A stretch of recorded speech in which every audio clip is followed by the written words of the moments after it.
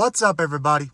I'm on a campus at a university in Nevada to see a basketball game between the Wolfpack and the Boise State Broncos. The Wolfpack last made the NCAA tournament in 2019. They have made 2 Sweet 16s, last time in 2018. The Wolfpack play at the Lawlor Events Center, an 11,500 capacity venue that opened in 1983. Alright, it is time to check out the Lawlor Events Center. Cue the synth.